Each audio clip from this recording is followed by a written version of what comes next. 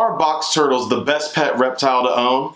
Are they even the best turtle species to own? Today I'm going to try to answer those questions for you. My name's Pierce LaValle. This is Pierce's Planet. Stick around.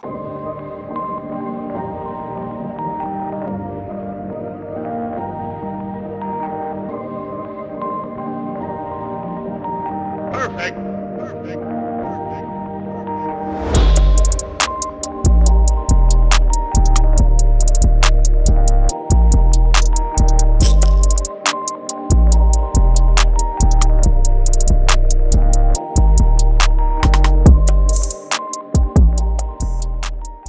Yo, what's going on, everybody? Welcome back to my channel.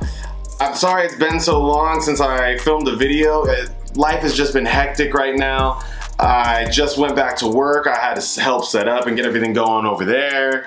And I had school finals I had to do, and you know, just a lot of crazy things, a lot of different things that I've been doing. I've been super busy, but I think things are starting to die down a little bit for me, so I think I'm gonna be able to start getting back to the videos a lot more. Let's get into the topic of the day, which is box turtles. So this is Franklin, my three-toed box turtle, and yes, he is named, all my 90s babies out there, he is named after the children's book or the TV show, if you ever watched the TV show, Franklin the Turtle. I've had Franklin since I was about 4 or 5 years old. He's about 20 to 22 years old.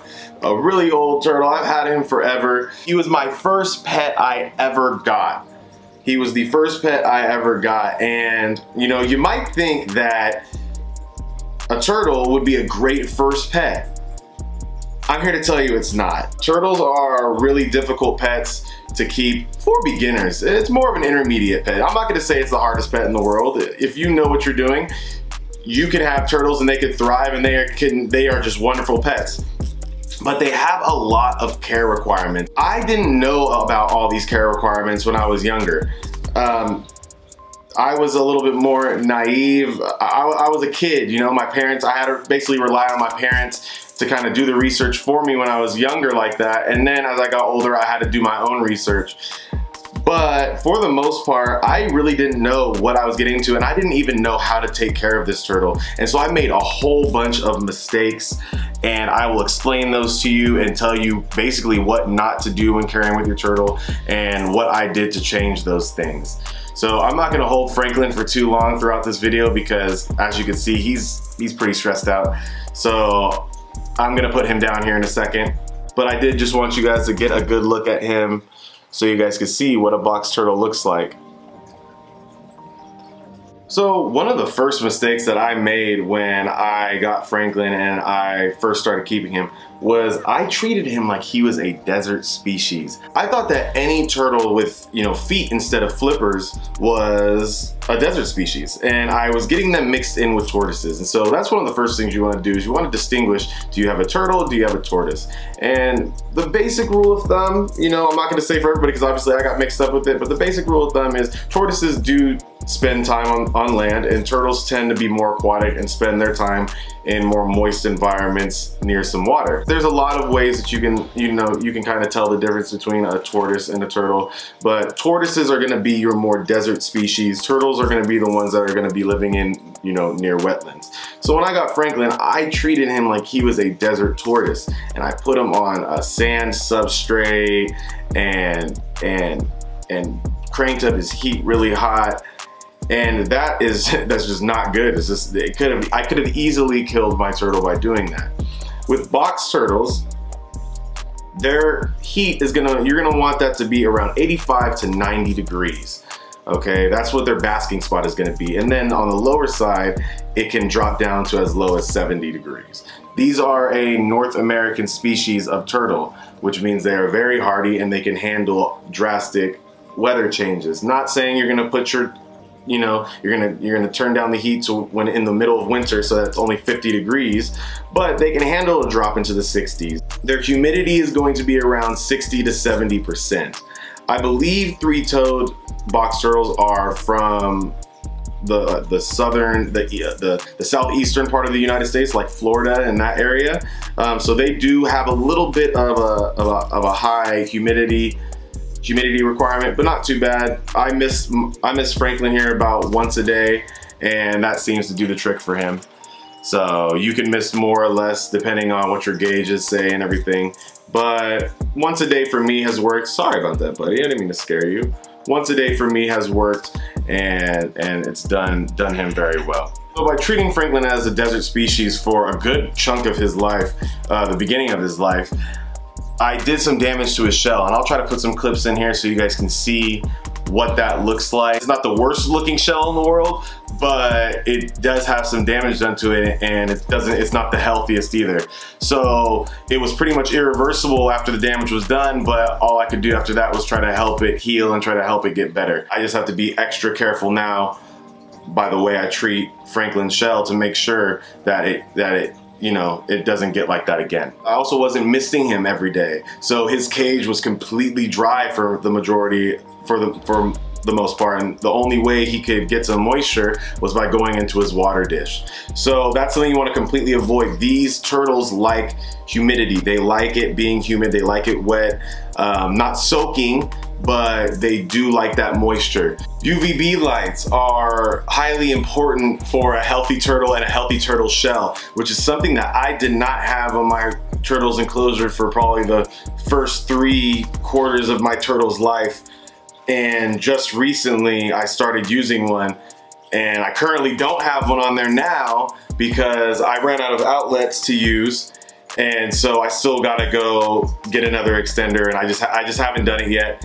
But that is another thing that you need to have is UV light. And if you don't have UV light, what you need to do is take your turtle out for a couple of hours a day, put them in your backyard, let them roam around, get some of that natural sunlight to make sure that their shell is developing correctly. Luckily for me, that is something that I did anyways.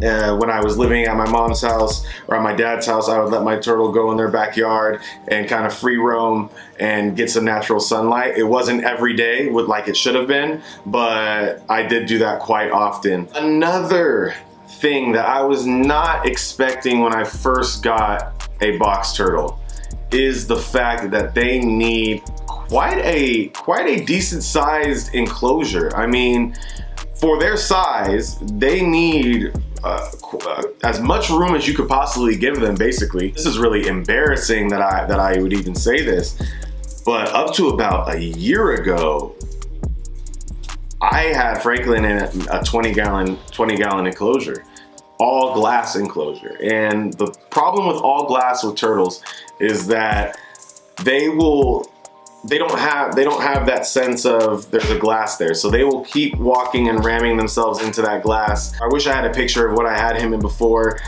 It's just horrible. It's not good. I had no clue what I was doing, and I didn't learn until later on that what I was doing is wrong. And so luckily all I could do was just correct it, and so that's what I did. 20 gallons is super small for a turtle. If you see what I have Franklin in now, it's about a 55 to 75 gallon Rubbermaid tub, and he has plenty of room to roam. Ideally, if you live in the right areas, you want to ideally put your box turtle in your backyard and just give them a whole space in your backyard to roam. It will thrive out there if you live in a warmer climate. You know, once you get up north and it gets colder, it's probably not a good idea. Here in California, when I get a house or, you know, when I get a yard where I can put Franklin, I will in the summers, and then in the winters I'll probably bring him back into his Rubbermaid tub. They are a burrowing species, so they like to burrow down into the ground and hide. So make sure that your substrate, make sure that you have a lot of substrate to where they can dig and they can get that enrichment of digging like it's their natural environment. As you can see, as far as handling goes, I mean, box turtles are like the perfect size to be handled. They don't like being handled though. It can really stress them out very easily. Franklin's already kind of past his limit of being handled already, but they are the perfect size for like a child to hold for short periods of time. Even though they have the shell, they are delicate. If you drop a turtle, you know, from a decent height, only a couple feet, and crack that shell, you could kill it. So just be aware of that, be careful of that. They're not indestructible just because they have shells. They're not gonna bite you. They're very friendly. So they're not gonna bite you, and even if they did, you know, a bite might hurt a little bit, but it's not gonna be anything too serious. They do have long necks, so watch out if you do get a cranky one. Franklin's never bit me, and actually I don't even know if Franklin is a male or female, and I think I'm leaning more towards that Franklin's actually a girl and a female, based off the color of the eyes and the way the shell underneath, that's how you can tell underneath the shell is. So I have a feeling that Franklin is a female, but I'm not 100% sure. I don't know for sure. Turtles have these beaks, which I also didn't know. They have these beaks. He actually just got his shaved down, and I didn't know that you could shave them down or that you should shave them down. So his kind of grew out to be kind of long. So in their enclosure, you're gonna wanna put things like rocks and stuff like that where you put their food on, so that they could rub that beak up against those and kind of shave that down themselves, so you don't have to keep going to the vet to shave it down. And then also their nails. You wanna cut their nails because their nails do get very, very, very, very, very, very long. Box turtle diet.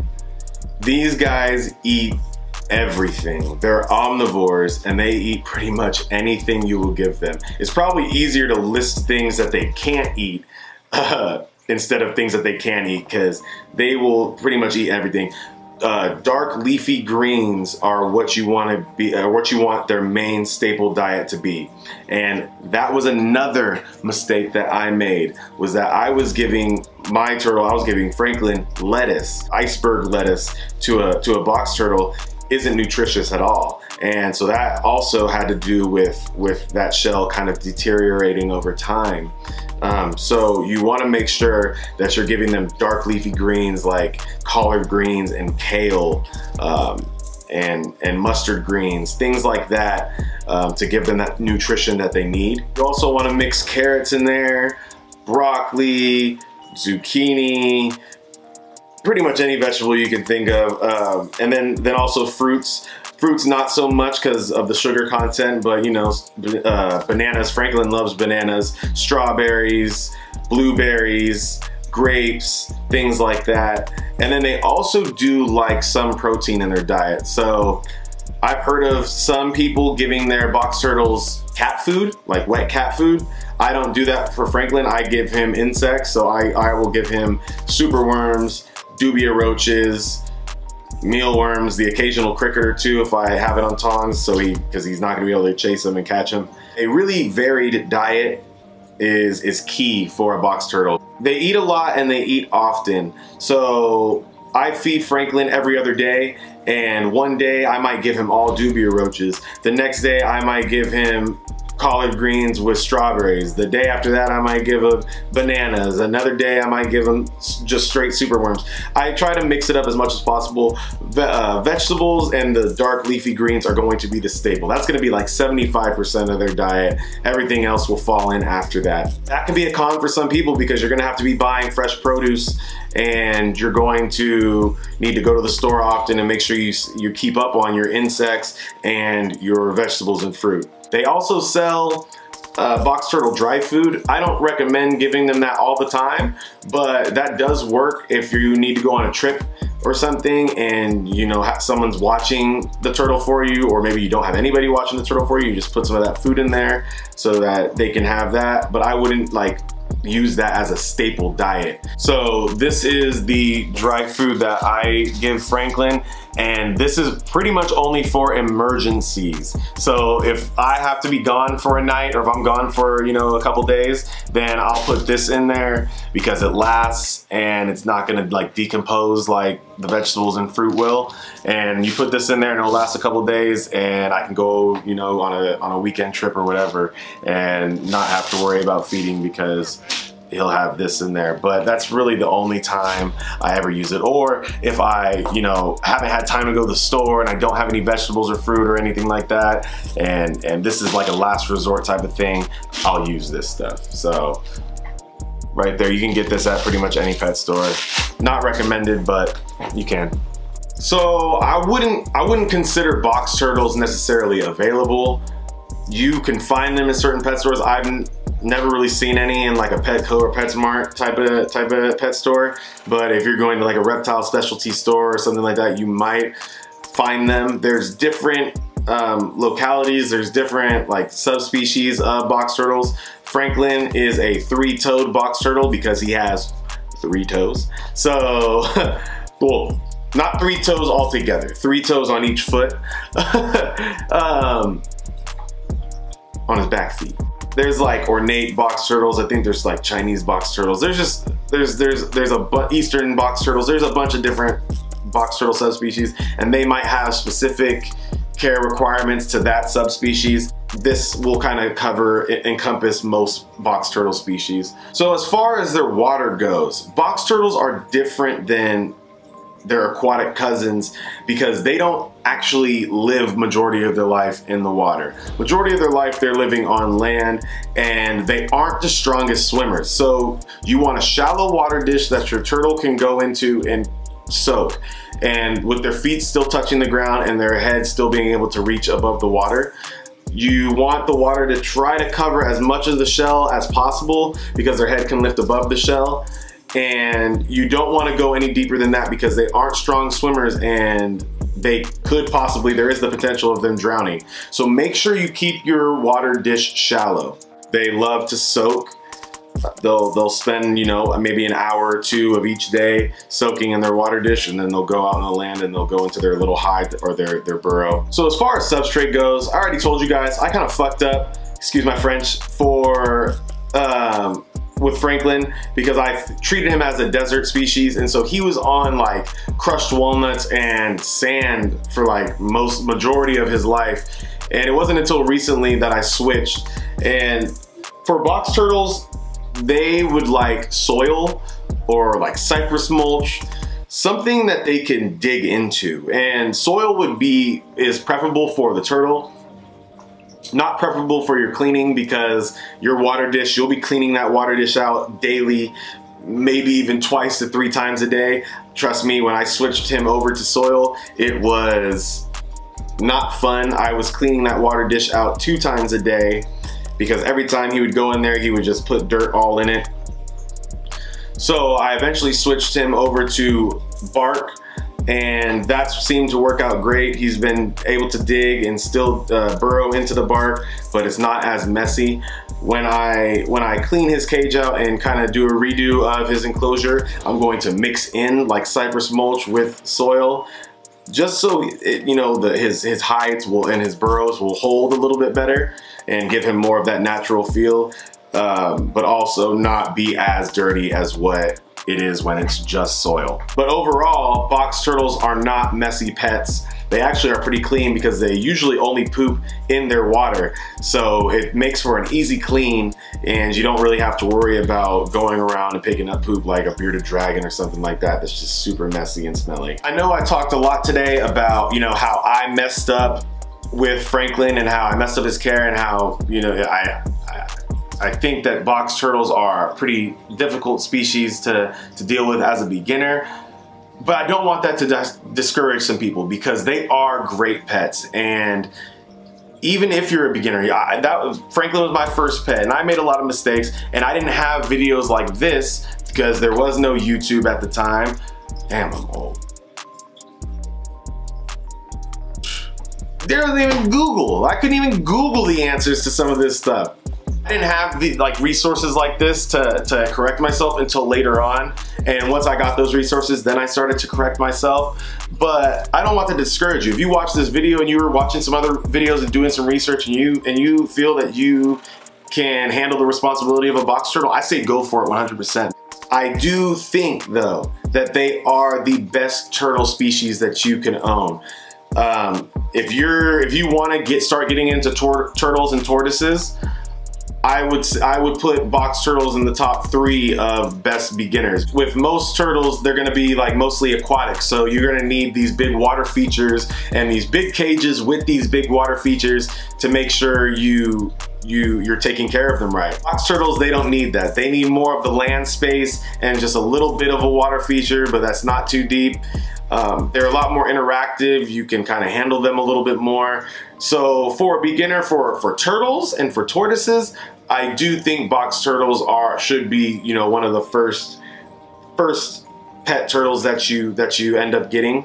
So that is it, you guys. Are box turtles the best reptile that you can own? Are they the easiest reptile you can own?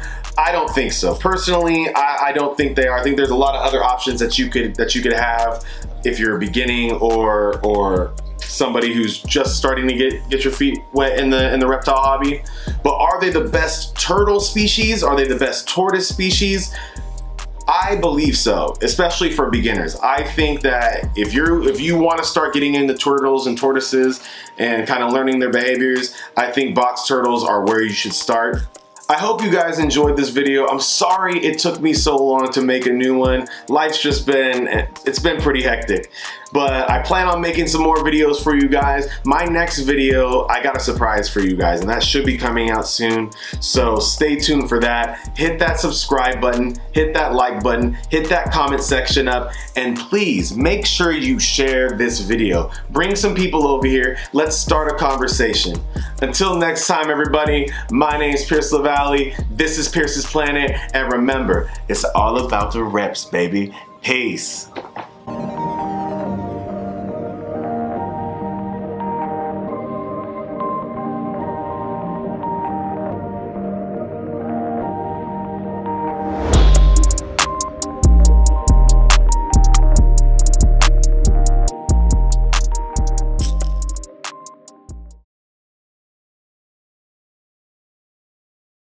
Are you alright, buddy? You're okay. You're alright. You're alright. You're alright. Hey, what's wrong with you? You're taking care of them right. Box turtles, they don't need that. It's only been like 2 or 3 weeks, but it's feel like so make sure you keep your box turtle. If you can see, I'll try to put some clips of his shell in here.